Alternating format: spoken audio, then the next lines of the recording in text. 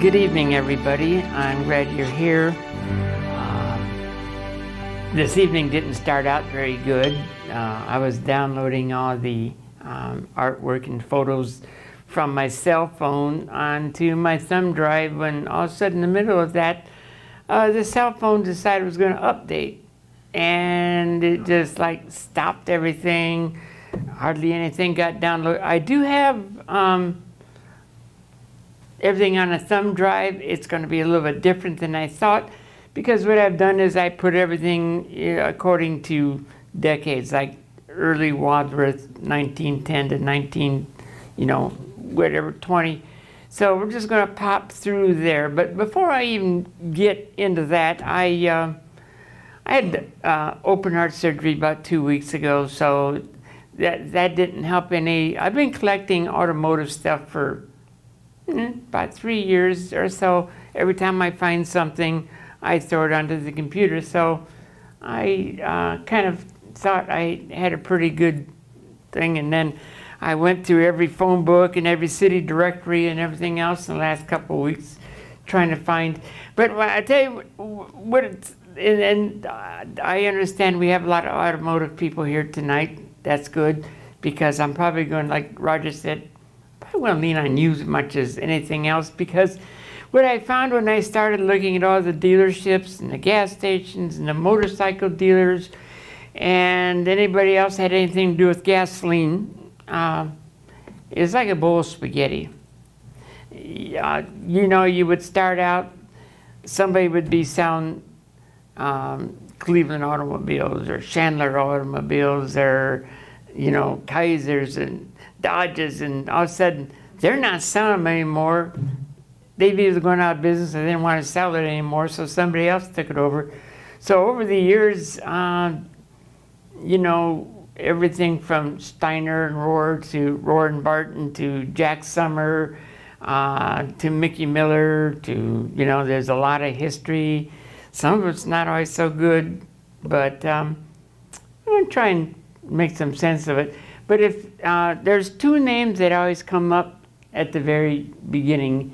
H.C. Gross is one of them. Andy Abel is the other one. Now, what I've understood reading about Mr. Gross is he always had a very, he was really the first, other than Andy Abel, who brought the other, but he really is one of the first pioneers of the automobile business. And when he first started hearing about cars, he got real excited about it. He built a big garage behind the Strand Theater. It was all modern with steam heat and everything. And his first cars that he brought for sale had a unique starting system. It's called the Armstrong starters.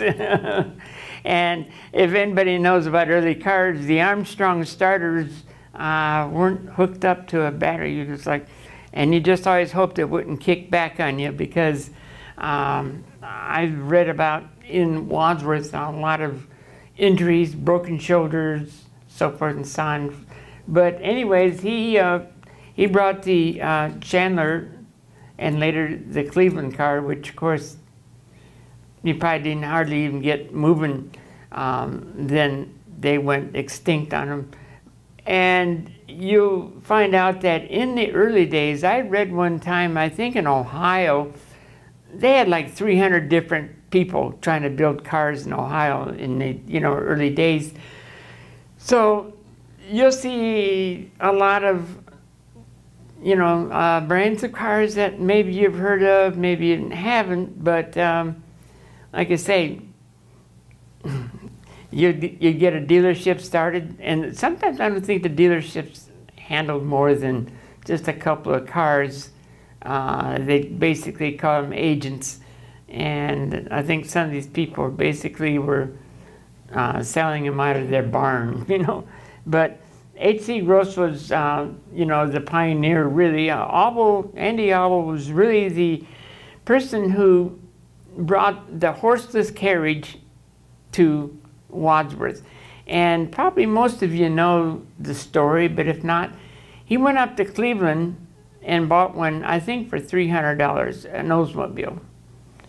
the old Mary Oldsmobile one-lunger, no steering wheel, had the handle there that you steered it on. And yeah, he brought it back to Wadsworth and immediately tore it apart, bolt by bolt, piece by piece. He wanted to know what made him run, so, you know, I guess, you know, you buy it, it's yours, you can tear it apart if you want to, and that's what he did. And so he stayed, you know, in helping people. Matter of fact, you know, he is kind of instrumental in getting the first service station going, and he was very frustrated because the early service stations would only give you 1 gallon of gas at a time.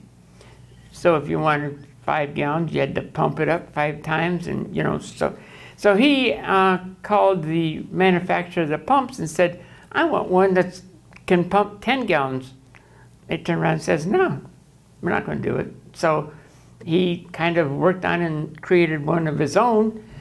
Then after about 3 years, he decided that the money was in Akron, so he moved his business to Akron. But he stayed in Wadsworth. He stayed living here for quite a few years after that. More than automobiles, he loved bicycles, which a lot of people started in, you know, with cars and buggies and different things. I mean, with bicycles. And he actually rode a bicycle from here to, I think it's 1903, to Chicago to go see the World's Fair. And not only did he ride his bicycle, he broke the land speed record in the bicycle. He made it faster than anybody else did. And I can only imagine how rough that was, because would you have cow paths and, you know, dirt trails and everything, so it couldn't have been.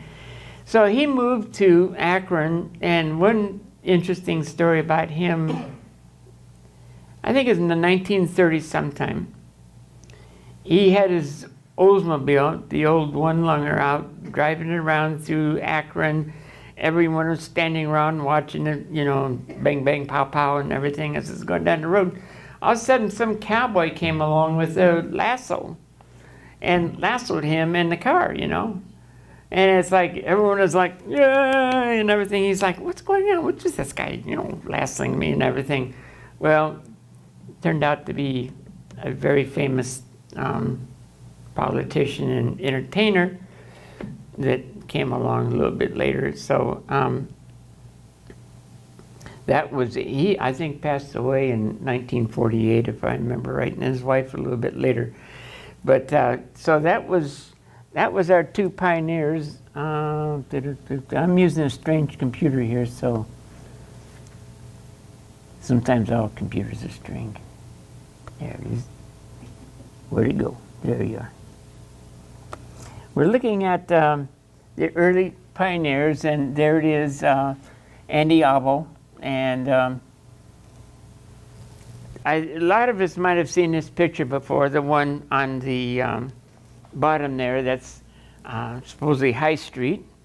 And a couple years ago, I spoke about the Benjamin Franklin Highway that came through Wadsworth. And at that time, in the 20s and earlier, that's what a lot of Wadsworth streets look like. So the horses didn't seem to have too much trouble with it, but the cars didn't like it. So they, the city decided it was time to start to pave College Street and Broad Street, and then later, well, pave with bricks, you know, and then later Main Street. So that was our friend Andy.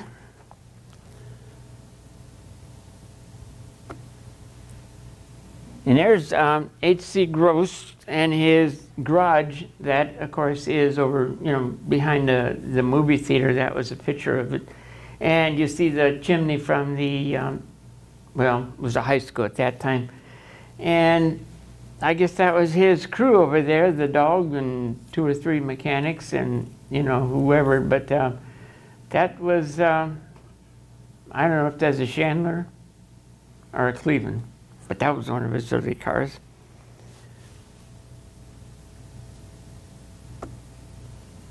Yeah, more about, there's a picture of Andy a little bit later in his life. That's when they had his funeral. Let me see if I can bring that up a little bit taller.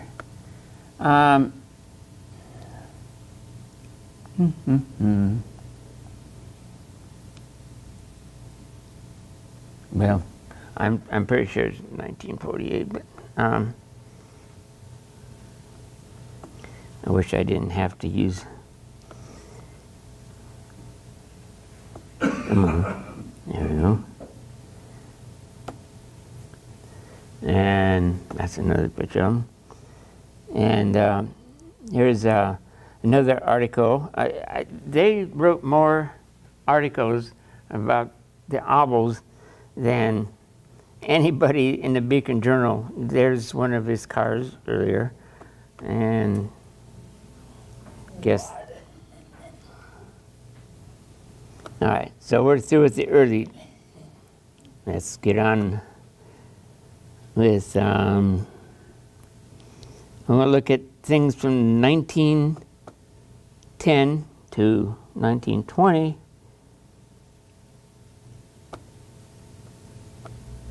Okay, one of the early cars, it's sold by the Wadsworth Motor Company, which was right here in downtown, was the EMF, and I didn't know what it stood for, but I can't tell you right now. So that was one of they sold it in a touring car, and roadsters, and a Demi-Tonna. So that was the three, and they were promised that the same day you placed the order that you would get one. So so order it now.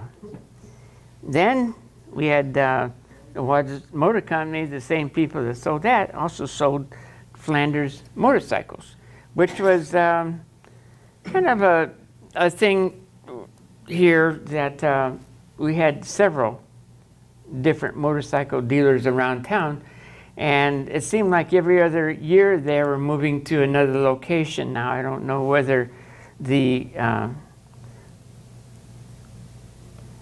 overhead was not that great, but here's another early company that was in the buggy business. And the reason I put that on there, because in the early days, 1911, 1920, there was still a lot of horse and carriages around. I mean, you know, the cars were, you know, coming on in the 20s, but there's a lot of people that wasn't willing to give up their horse and buggy yet. And Fraser Company was a place that restored your buggy. They sold the Sherman-Williams paint, buggy paint. So if you need to paint your buggy, your lawn furniture, that was the place to go. Another person who was instrumental in the early automobile business was O.V. Dibble. He was basically out of Medina, but he was a car dealership, and he sold the different cars here in Ohio. Like I said, sometimes they were just, he would say all you have to do is give it oil and gasoline. And when you come home a little late, run in the barn, go in the house and eat your supper. No cleaning horses, and from one day to, you know, to 2 hours a day. So that was a good thing about the horseless carriage. You came home, you parked it in the barn, you went and ate supper. You didn't have to feed it or wash it or anything else. Now, the Studebaker. Now, I'm kind of fond of Studebakers. Always have been. I used to belong to the Studebaker car club and everything. We had quite a few people around that sold Studebakers. At first, the Wadsworth Motor Company, they had the Studebaker franchise for quite a long time. And that was like 1912. They were selling Studebakers. You could also buy one in Rittman. You can go to a dealership in Sharon Center, which was actually on Cleveland Road. They said Sharon Center. And you can get a Studebaker there. Studebakers were quite popular at that time because they'd been around for a while to begin with. They're making wagons and carriages and so forth and so on. So they had kind of a trusted name. If you wanted to call them, you just 1121 and let it ring twice, and they would pick it up. And Wirtz Buggy was still around when they were selling cars, you know, because they, again, a lot of people kind of felt like, well, you've seen what the roads are like, let's put it that way. So if you had a horseless carriage near the car, once you got out of city limits, like I explained when we talked about the Benjamin Franklin High, once you got out of the Wadsworth city limits, started going up Acme Hill, there was no more pavement. So the old cars, the old horse and buggy was still practical for a lot of people. So then there was S.H. Hawkinsmith. The Hawkinsmiths were big in the stone, business. They did tombstones and sandstones for sharpening knives, and they had a place up there in High Street. But S.H. was, I guess, part of that family, because when I tried to research that name, it kept taking me to the people that did, slabs of rock and everything. So I didn't really find out too much, but he was the first board dealer in Wadsworth. Where are you going? Yeah, see, this is continuing right here, so let's get out of there. It's going on here. Okay. Where do we?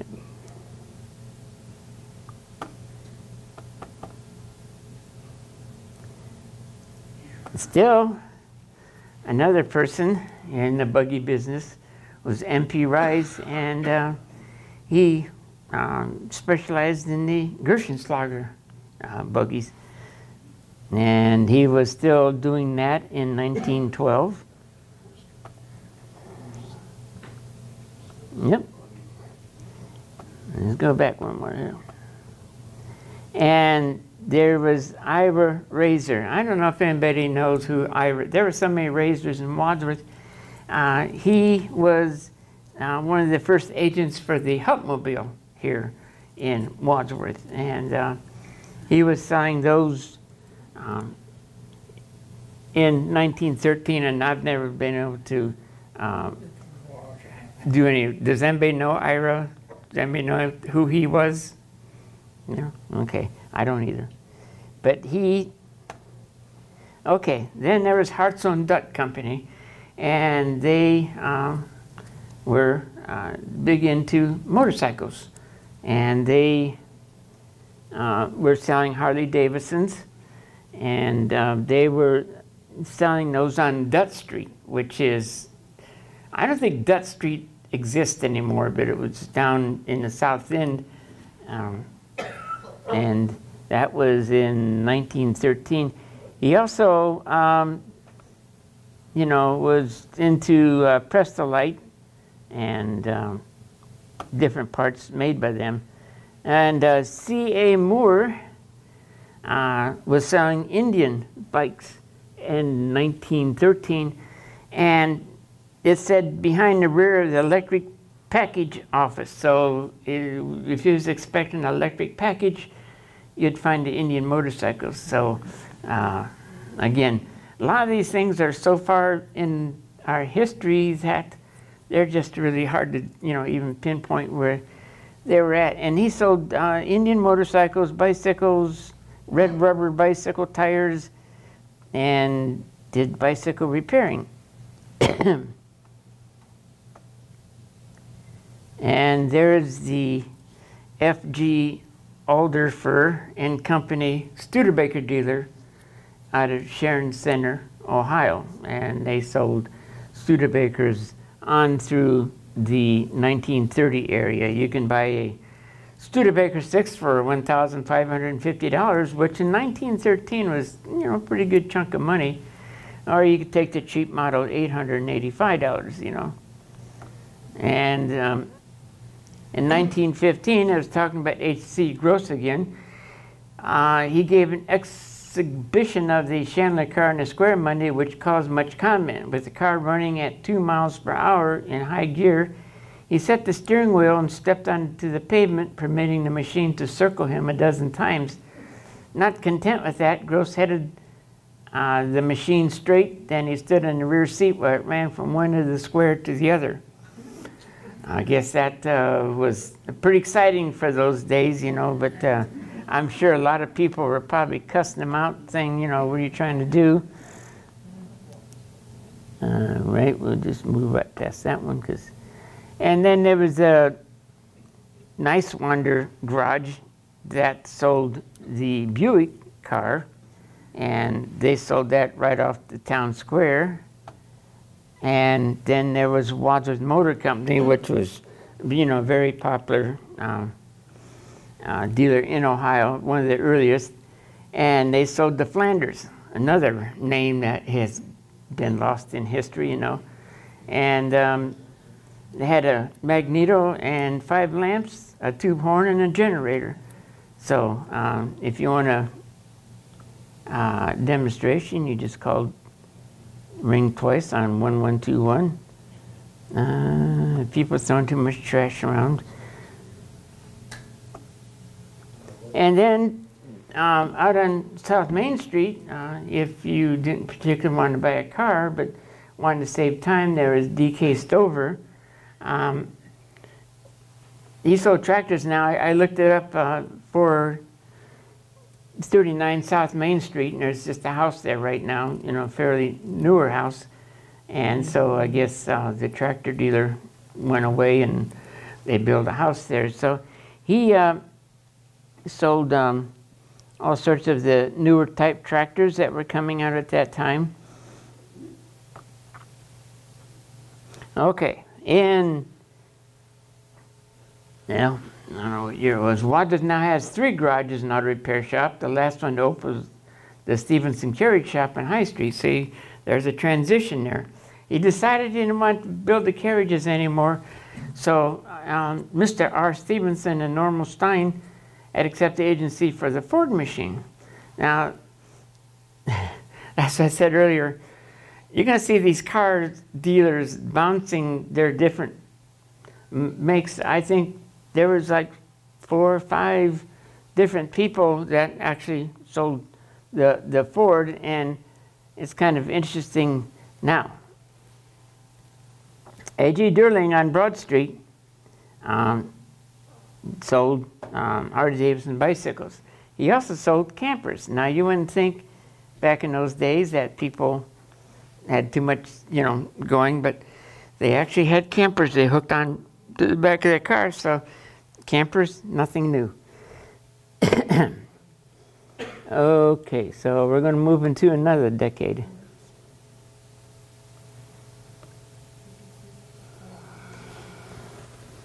And we're going into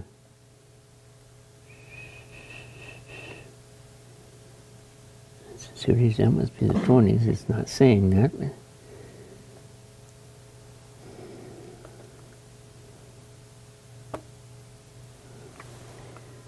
Well, that's in the 50s there, so that wasn't. It's not putting the years all the way across it. Here we go in the 30s. All right. So things started progressing a little bit more by the 30s, and we started seeing more oil dealers and and computers that freeze up. There we go.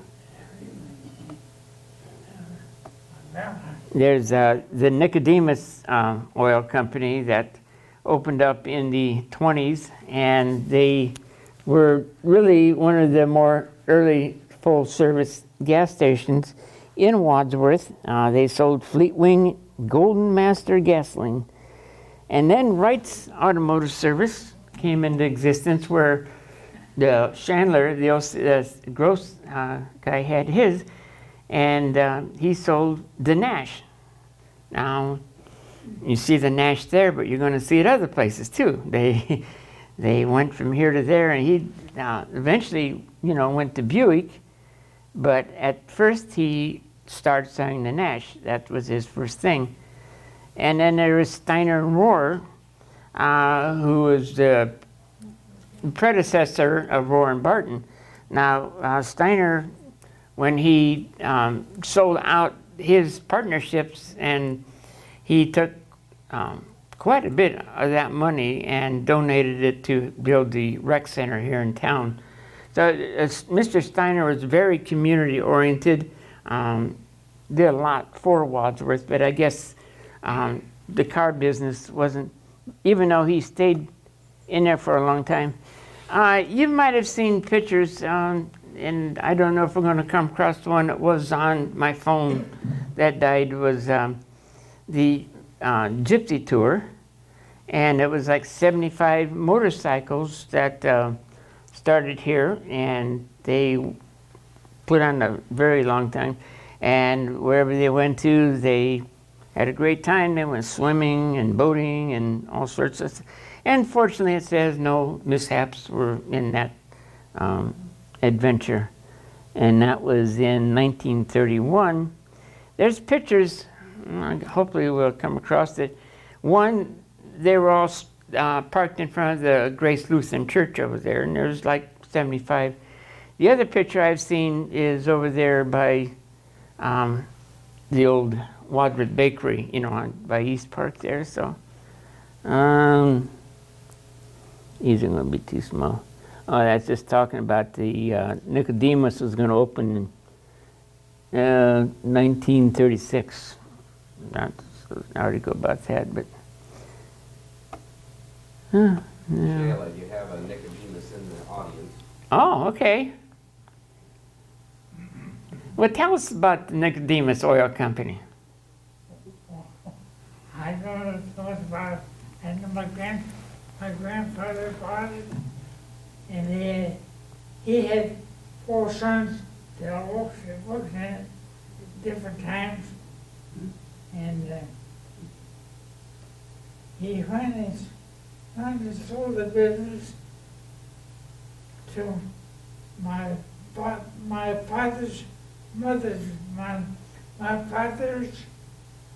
in-laws. Okay. No.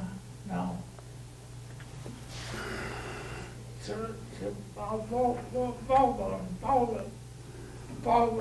The Baldwins, okay. And they had it for years and years. Mm-hmm.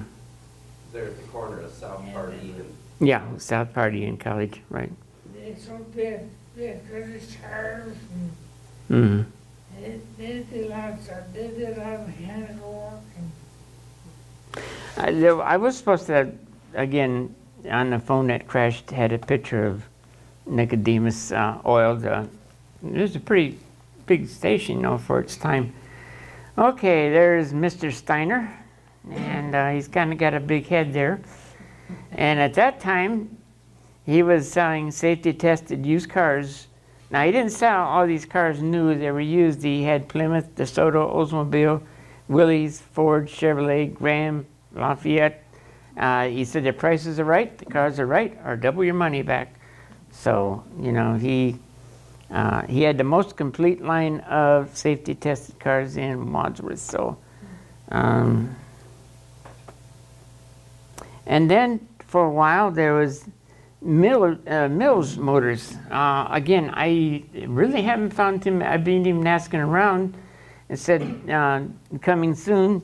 Willys Mills Motors, and they were also on Broad Street behind where Wright is. So whether he was bought into their dealership or what, I don't know. And then I've only seen the advertisements for like a year, and then we're getting into the gas stations. In the corner of North Lyman and Broad Street, there was a golf station there, and of course that'd been right over here, and that was a golf station at that time. Wayne Koppelberger owned it, and that was in 1937. And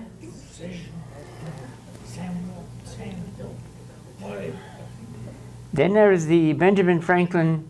Did anybody ever hear when I talked about the Benjamin Franklin Highway coming through Wadsworth? Anyways, it was a really big deal. It was a transcontinental highway, and unfortunately, Wadsworth really never paid much homage to it. It went from New Jersey all the way to San Francisco, and 224, or 97 at that time actually, was part of it. Went through Indiana, Illinois, and everything. Well, a lot of the places around town started picking up that name, Benjamin Franklin. And it was formerly the Wright Automotive Service. It was at 426 College Street, which is, you know, out there a little ways. And for his grand opening, he gave away free motor oil. And okay, now I wish I had the full story on this one. And somewhere in the 30s, they had a flap with the car sales in Wadsworth, and I'd read about it a little bit. They somehow put a mortgage on some of the cars that they sold without the people's knowing about it. And it seemed like it was kind of almost something legitimate until people, you know, found out that there was something fishy going on, and they had some lawyers, some Cleveland attorneys come down and look into it, and this went on for a while. Finally, it turned out that the consumer won over on that deal, and it was the National Acceptance Company of Youngstown was the one that had placed these mortgage on. So if you got a loan through them, okay, in 1931 it was Ford Day and the Keller Motor Company. So we're back to that corner again on College Street. A lot went on that corner. And the Ford dealer had that for a while, probably a long time in that corner, and then the Star Theater wanted that. So the Ford garage had to find another place to go.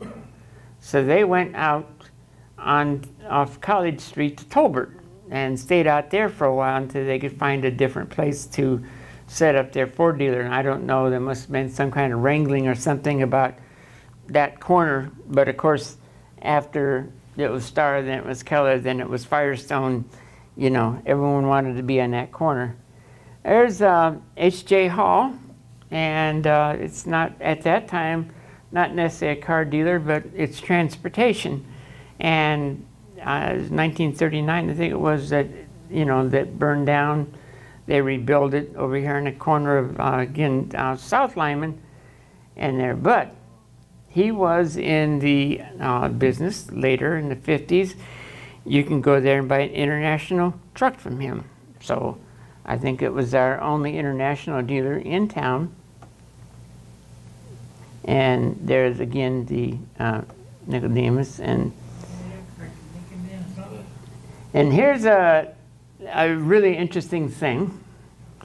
There was no motors on these, but in 1930, the soapbox derby started. And it said there that, I guess I'm not standing for the microphone, it said there that it was actually the biggest sporting event ever held in Wadsworth when they had the first soapbox derby. And Mr. Hayes from the Chevrolet dealer was one of the sponsors. Chevy was always a sponsor of that, but also there's a couple other people, Mr. Arnold and so forth and so on. So it was Donald Z-B-I-N-D-E-N, Zip, I don't know. So anyways, Andy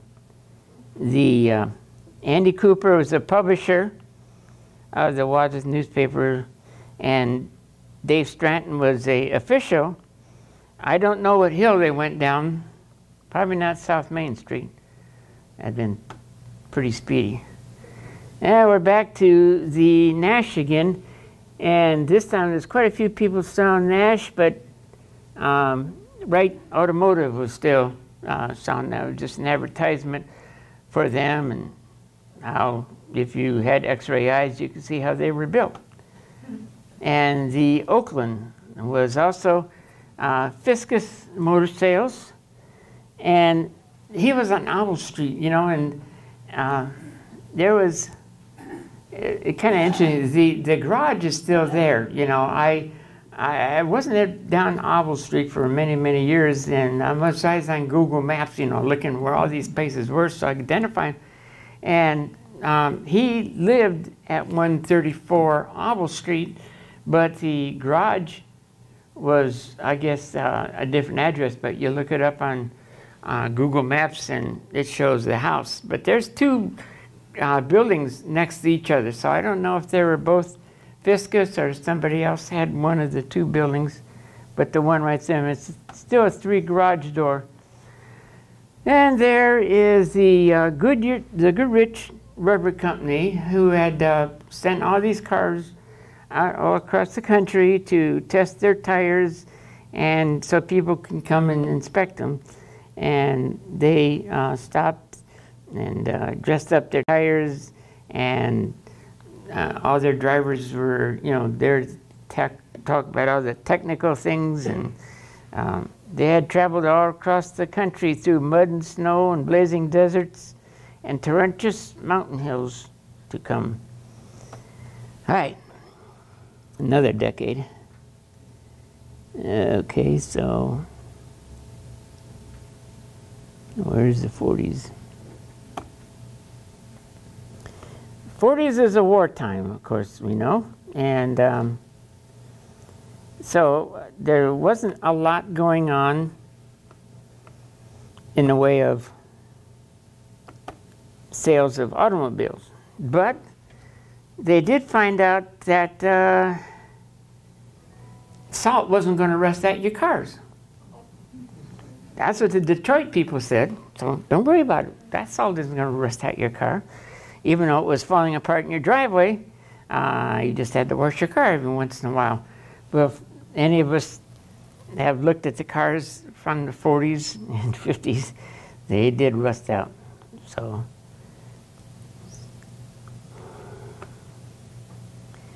Hayes Arnold was doing a complete paint job for your Chevrolet for $75, and it come out sparkly bright, as you can see, and they'd put lubrication, and they put seat covers, and sell you a used car that you think is going to be a really nice one.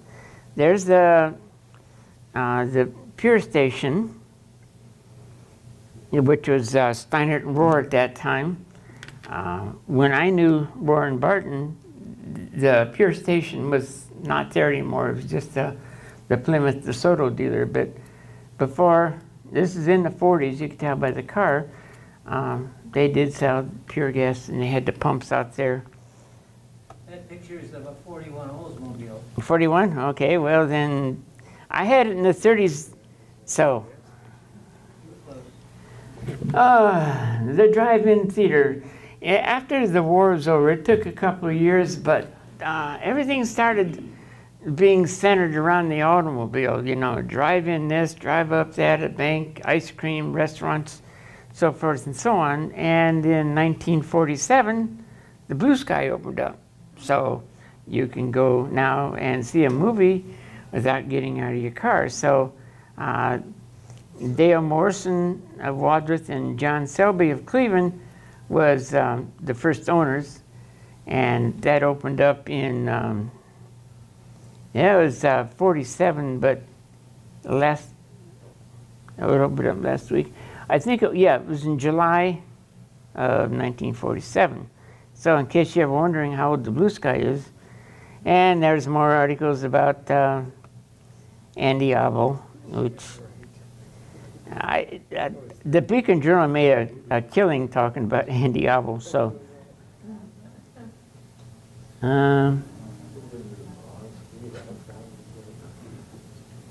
40s, or is it 50s, 70s? Might be this one. Some of these.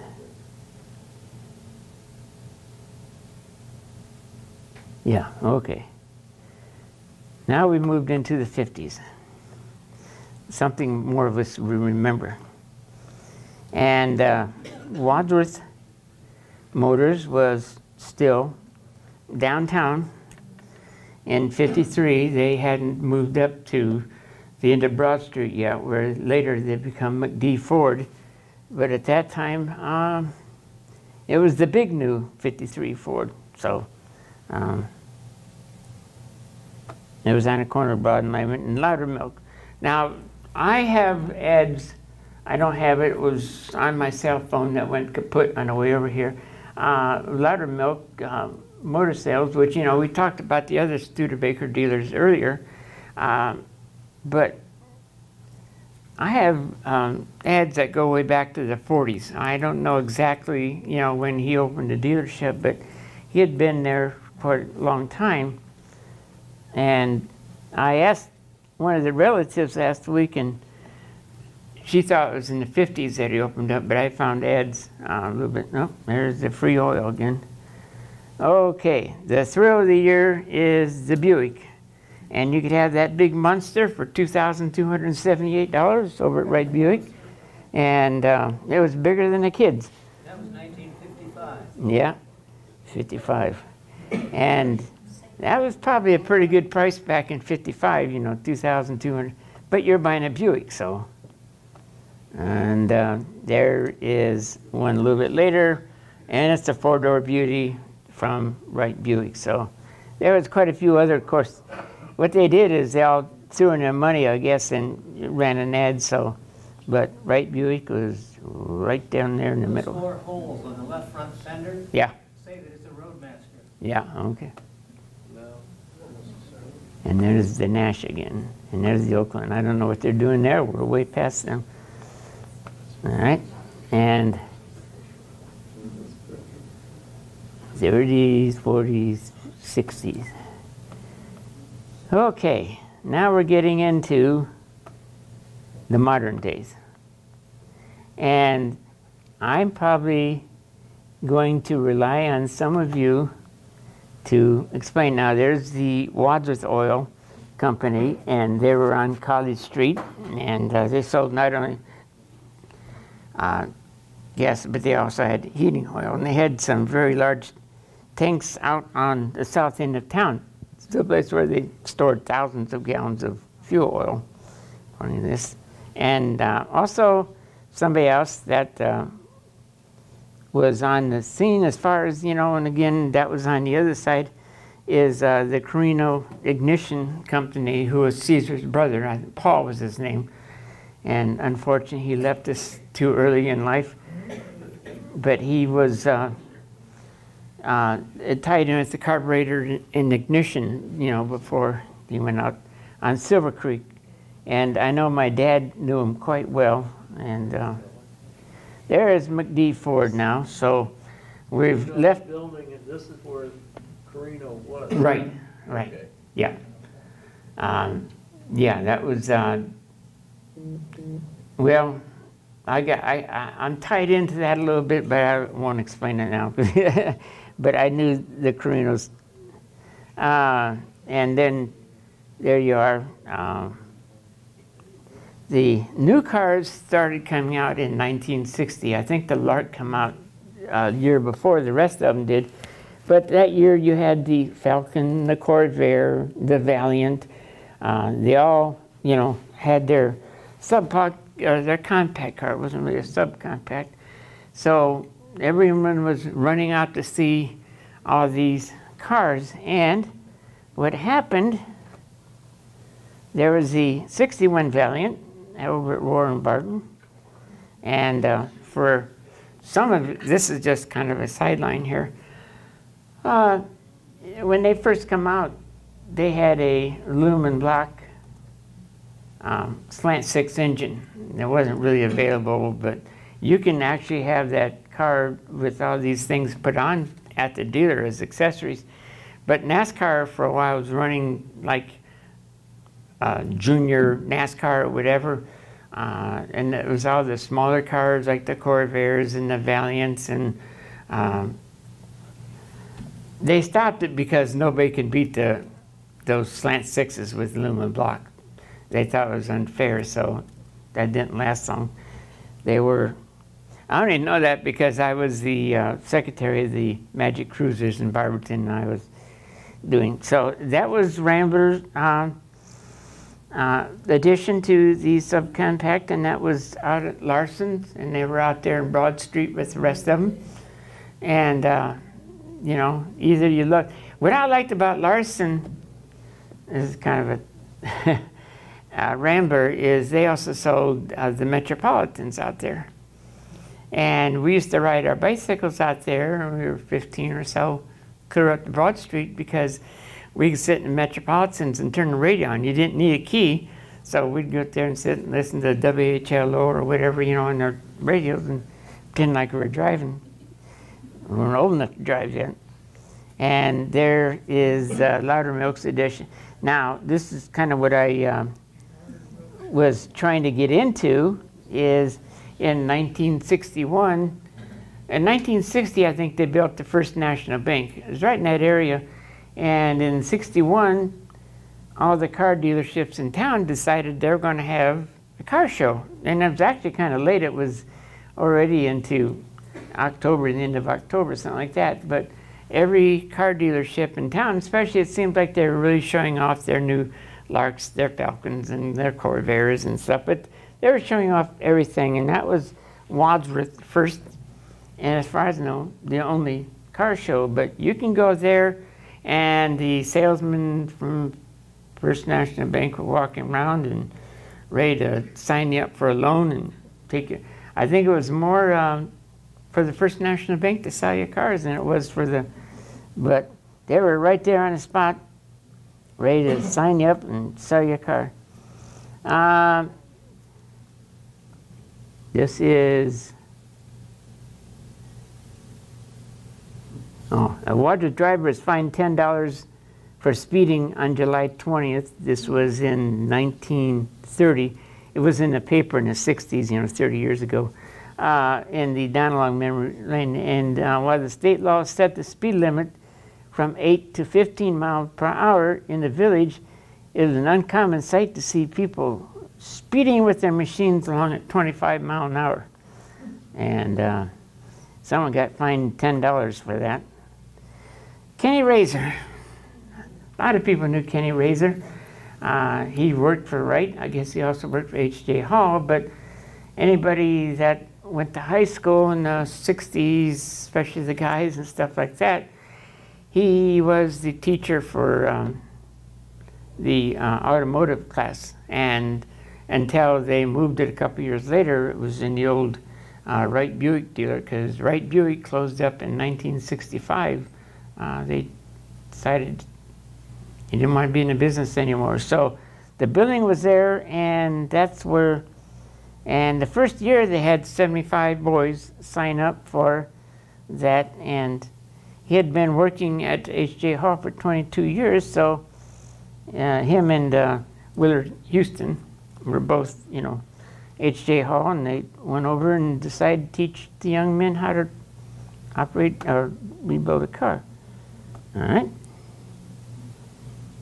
And Hardeman Rudy's. There used to be a big sign there. It's kind of hard to see. But I got that out of the newspaper and had to clean it up a little bit. I can remember the Chevy had okay used cars. Ford had something. Rambler had value fair value cars. And there's the grand opening for Carino Ignition, and that was in October of 1960.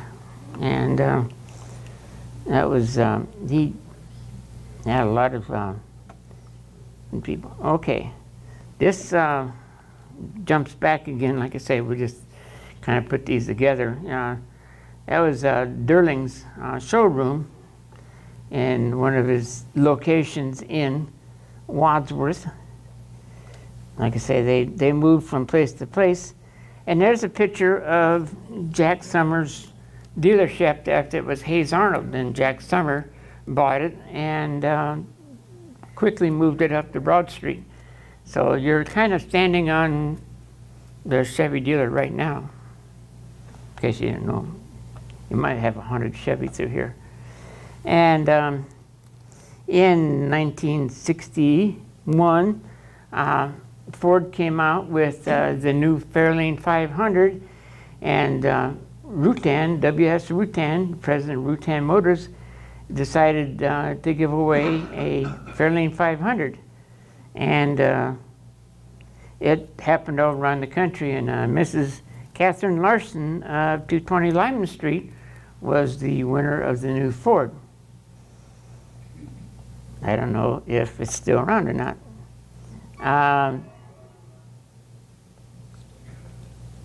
This was from Gartner's, Ohio. He had all the cheerleaders come out and pump gas one day, and that made quite a fun time for the gentleman. I imagine he sold a lot of gas. What time is it? Anyways, 8:30. Oh, we got a little time. And the comfy strutters were doubling as jockeyettes that day. So there's a picture of Jack Summer before he remodeled. He had another grand opening in 1964 or 5, 6, some. Anyways, he remodeled. And I said one thing about Jack Summer. You know, to begin with, he died way too early. And but he promoted cars more than anybody else in this town. He had more giveaways, more stuff, and then when he had the grand opening in the mid-60s, he had teen dances out there in the parking lot and all sorts of giveaways, free clinics to bring your car in, so you can take a look at your car and see if there's anything that needed. I don't know of any other car dealer in town that I could remember of that ever promoted himself as much as Jack Summer did. And there was, right on the corner of College and Stratford was the golf, and by that time, it was Kreider that took over. And I love them Studebakers. Yeah, he gave me this picture, or somebody did, somebody that knew him really well. I don't know what it was, but I restored it best I could. And it was just a beautiful red car that I wish was in my driveway, but I don't have a driveway. There's more of the auto show, and this time the Mercury dealer. Now, there's another story behind that one too. It was Thielen Black that originally had the Mercury dealership, and that was down there where we still call it the Quarter Car Wash. It's long since, outgrown the Quarter. But then it was Good Motors. Somewhere along the line, and I've been trying to pinpoint the exact date, something happened and it set fire to the dealership. It was a Quonset hut. It was a plastics company. Was Good had already been out of business. Okay. There was a plastic company in there that burnt down. Oh, it wasn't him anymore. Thank you for that. I appreciate it. But anyways, he was still, but when Good was finished with it, then it was Frenchy Claude, and they went out to Broad Street. And later they just called it Claude Mercury. I guess the Frenchy didn't go over really big, but it was out there on the other side of Hardeman Rudy's. And there's the Rutan Ford. They went through, it was McD Ford, then Rutan Ford, then Wadsworth Ford. I'm not sure whether there's any buyers in between. I bought a new pickup from them when it was Wadsworth Ford. They said they advertised. And there's Jack Summers with their used car department. And there's some more of the mighty fanfare of the Wadsworth Auto dealers. And then there's an ad for Mickey Rutan, the Ford man. Okay, this was from 1960, and there were still curbside gas pumps over at Merriman's, and the city said, got to get rid of those. So they banned anybody that had curbside gas pumps. That was a thing of the past. Now,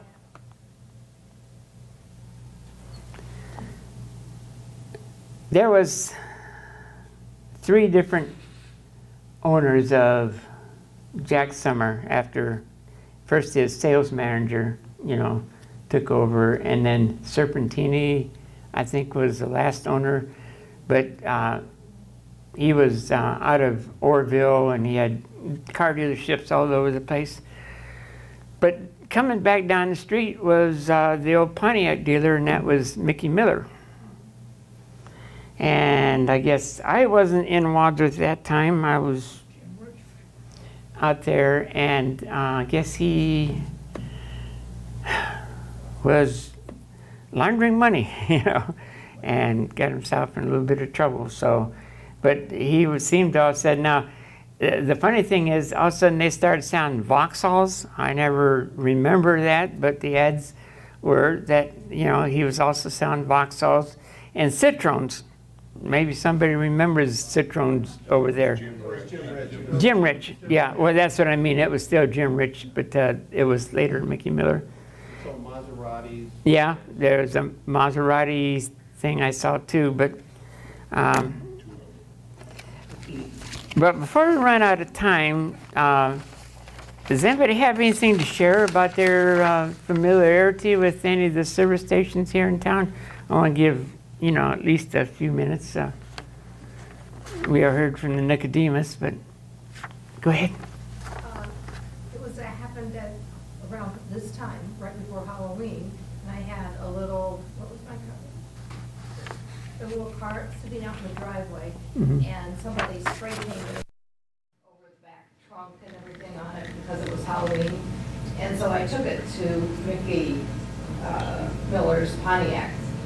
That was right across from Sacred Heart, right? And they buffed it out, and so I asked how much it was going to cost, and they said nothing. Just go on your way. It was easy enough to do. So that was my experience with the dealership there. Nice people. Ian wrote some of these down that I did have pictures for on my cell phone before it crashed. But these are some of the not only the dealers, but some of the service stations in Wadsworth in probably like the late 20s. There's Walsh Service on High and 261. There was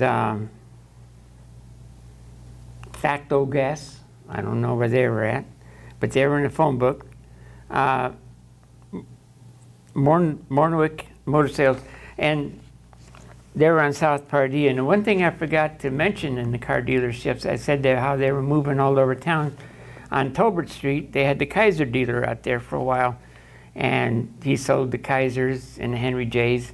And Seifert, back in town, had the Nash, and all of a sudden, and what happened at that time in the 50s, a lot of these car dealers were going under and being bought out. The Seifert sold the Nash, and he also sold the Packard. The Packard and the Nash were being bought out by American Motors and Studebaker. It's kind of hard to say, one people says, we bought them out, and the other person says, but anyways, there's all these merging.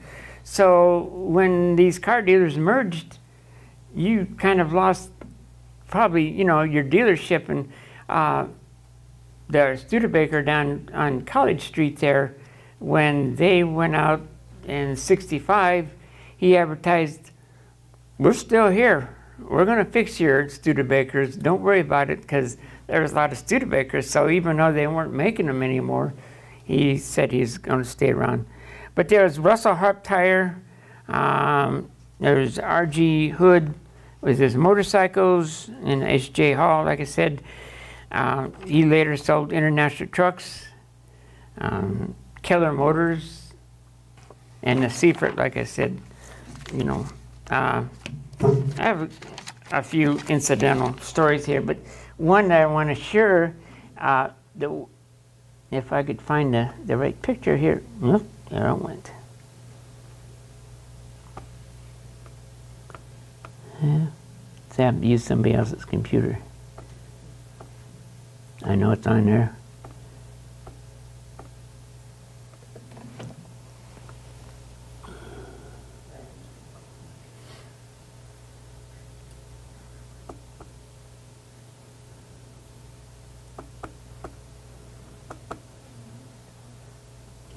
Okay, we are going to go to some wildlife here. Now you're going to say, what in the world should you have Woody Woodpecker on there for? If I had time, there's a lot of things that went on. Oh, if you can see it, there's a gypsy tour, motorcycle people. That was supposed to be on there, but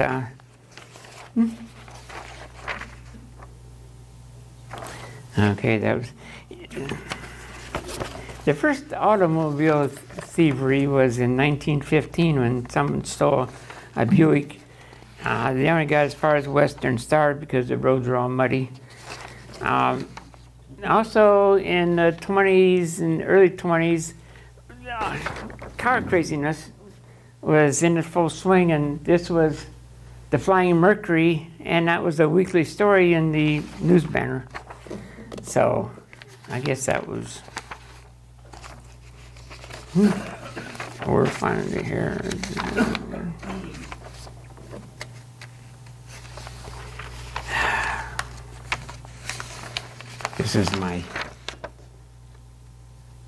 This one story I have here was when they first, 1916, when the cars first started coming out, they're having a terrible time down in the square because everybody was crisscrossing the square and cutting across zigzag and everything else, so they had to make some new laws about how to drive in downtown. Oh, here we go, that's page 1.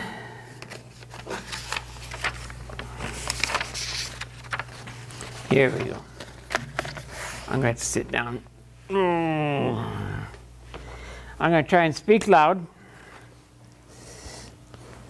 This happened in 1917. A party of people had a very narrow escape from death last Thursday when their auto upset as a result of a most peculiar accident. The party composed of Norman Weldy, son of Mr. and Mrs. Grant Weldy, on Porty Street, and Mrs. L.A. Neely and daughters Miss Ruth, Naomi, Esther, and Mary on Durling Drive. Left Monday last week for Mingo, where on Tuesday they attended a birthday celebration for Mrs. Neely's mother. The Wadsworth party remained until Thursday morning when the return trip was started at 9 o'clock. They had been on their way less than a half an hour when they had traveled but 4.5 miles. They were near the North Lawrenceburg, driving along at a lively rate on a newly graveled road, when a red-headed woodpecker flying across the road flew over the open windshield and came so near to the driver's face that he put up his hand for protection. He was wearing glasses and goggles, and one lens of the latter was broken, although it occurred so quickly that Mrs. Weldy does not know whether or not the bird struck him. It was just at this point the machine struck an object in the road and it was turned to one side. It crashed into a gate which was reduced to kindling wood, next striking a large post which swerved and the auto around and turned it over on its side. All the occupants were thrown out, and all except for Naomi were injured. Mrs. Weldy stopped the engine, which continued to run after the machine. Mrs. Neely's glasses were broken, and she received bad cuts about the right eye and bruises. Miss Ruth's right knee was injured. Mary sustained looking for money only. I don't know what that sends in. They had bruises on the face. Her right eye was swollen shut. Esther was scratched above the face, and Mr. Weldy's right arm was scratched, and his entire body was very sore. For several days, the dead bird was found in the back of the machine. They called cars machines back then. Everything was the top headlights and windshield and one fender of the auto were smashed. The radiator damaged, and the front spring and various braces about the machine were ruined. The accident occurred near a farmhouse where assistance was secured and sent to Lewisburg for help. A touring car conveyed the party to the home of Mrs. Neely's brother, and they all remained until Saturday when her brother came home. So nowadays you worry about hitting a deer in the road and all the damage. They hit a woodpecker, or a woodpecker hit them and totaled their car and scratched them up and beat them up and everything. Well, I know there's probably a lot more about the history of Wadsworth car dealerships, and like I said, it's like reaching into a spaghetti bowl. You just keep pulling, you don't know what's going to come out of that bowl. So I appreciate y'all listening tonight. I'm sorry that the phone crashed on me because I had pictures of a lot of the gas stations and everything, but you know what happens. Thank you very much.